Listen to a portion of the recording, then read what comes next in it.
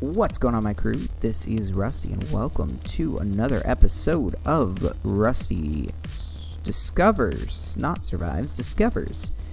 In today's episode, we're going to start off by talking about this, but then we are going to continue down the quest line to get the filtered hopper and probably this, and then maybe the water wheel, depending on how far we get. But I wanted to show you guys, I went ahead and I tried this. I made a whole bunch of these axles because I figured, you know, we're probably going to be using a lot of them anyways.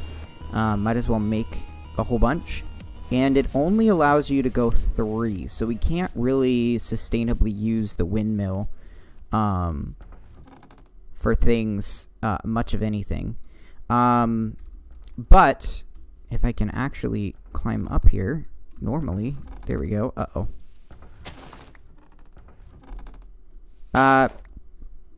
I can still use it, and I'm going to, by making a little bit of a makeshift thing, and then we're going to go ahead with the saw. You guys will notice, too, that I have not, built the base out. I sort of ran out of time because I was trying to do this project. And next episode, we're also probably not going to have the base redone, but the one after next, I'll definitely be getting to it because I've been looking at different blocks and trying to find a good palette. Anyways, onto the technical things. What we need are these pieces here, and the way we do that is we go ahead and we make the siding. Ignore the dog. And then we go ahead and plane that one more time. And then one more time again. And we'll get the corners. So, that's all we need that for. And now we can head back down here. And get inside our house. Our base. I try and power through. But that dog, man. So I went ahead also, I got some more coal because we've been really using a lot of castor oil. That's not castor, or creosote. Why am I calling it castor? Alright, and then, whoops. Man, that dog is really going wild right now. Alright, 2 of those. And then the only thing we need now is the wooden pressure plate. And now we've got the filtered hopper. So I don't exactly know how this works. I've never used one of these. So let's consult our quest book. Ooh, there's a beware. Let's read the whole thing. While it appears deceptively simple, it's basically a box with a hole in it. The hopper allows the construction of many advanced mechanisms. Items that fall into the top of the hopper are added to its inventory. The hopper also contains an extra inventory slot in which you may place various items that act as a filter so you can determine what items can enter the hopper's inventory. Beware when filtering ground netherrack, dropping more than 7 units of ground netherrack in the top of the unpowered hopper without replacing the soul sand will cause the hopper to break, destroying one of the gears, the wooden corner, and the wooden pressure plate. It will also spawn you a cuddly new friend. Uh-oh. Okay.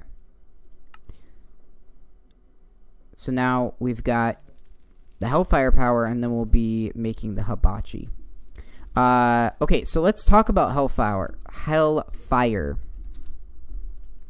So we want one of these, and the way we're going to do that is through the cauldron, but we need Hellfire dust. So we'll put the ground netherrack in the hopper, and we'll need to filter it with this soul sand. So it doesn't look like we need this machine to do anything other than what it's doing. So I'm going to go ahead and put that right here for right now. Okay, so let's go get some soul sand and see if we have any Hellfire powder, netherrack dust, or whatever we call it. We do. We have ground netherrack. And then we need more netherrack because we're probably going to need quite a bit.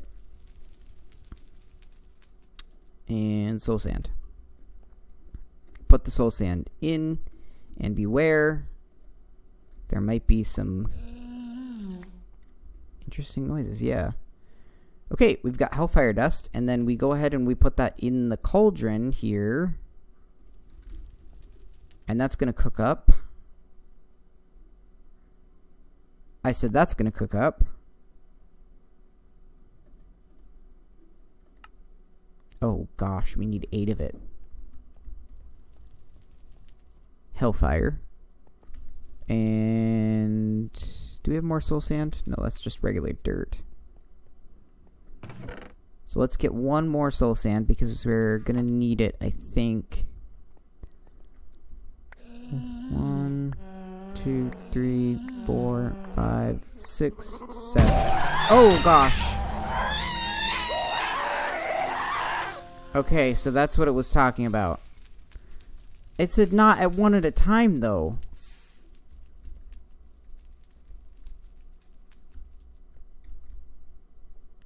Okay, well, we got the dust that we needed. I guess I misunderstood what it was talking about. Did we... Oh, look at this. We got some niter from the gas. Well, that machine was easy to make anyways, so. Okay, so we got the concentrated Hellfire. We just need to figure out where to put it. We don't need these seeds anymore. Let me actually empty the inventory over here a little bit because we have quite a lot. Alright, so we'll go ahead and accept this quest. And now we have the hibachi and the kiln.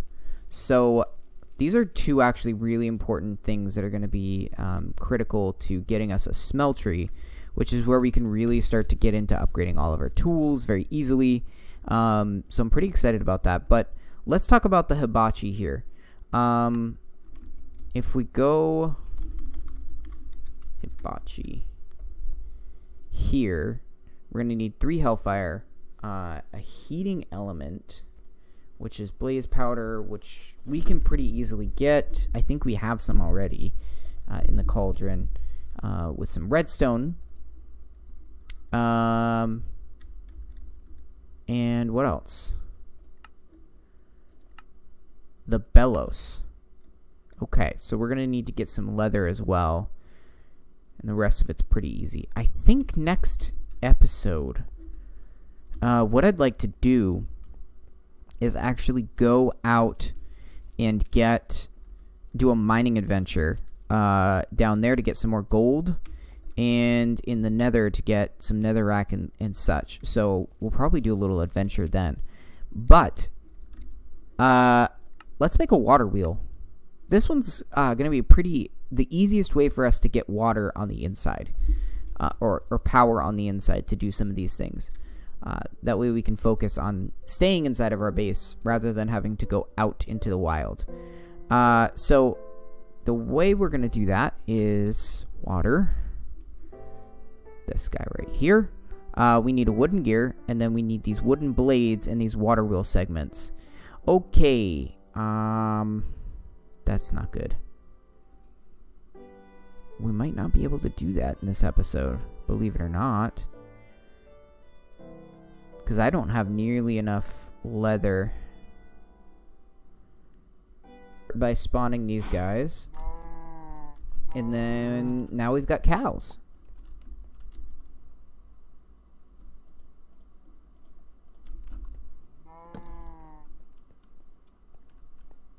So this is awesome.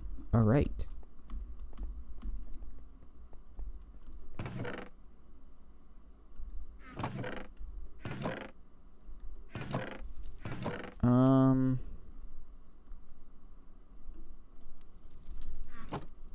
Alright, so we're going to take in some wheat here, and we are going to bring it over and feed our cows.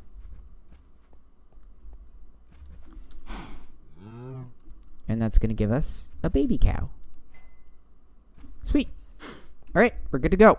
That's going to do it for today's episode, you guys. Next episode, we're going to go in the caving system, free up our inventory, go into the caving system, and go crazy. I want to do some mining. Now that we've got a pickaxe to be able to do it, we'll grab a whole bunch of ores and different things and have a grand old time. We should be able to get lots of torches now that we've got tons of this. And then I don't think we're going to go into the nether because all we need is nether rack, so we should be good there. But like I said, that's going to do it for today's episode, you guys. So thank you so much for watching. If you liked the video, make sure to give it a like. And if you really liked it, then consider hitting that subscribe button. But until next time, happy mining and crafting.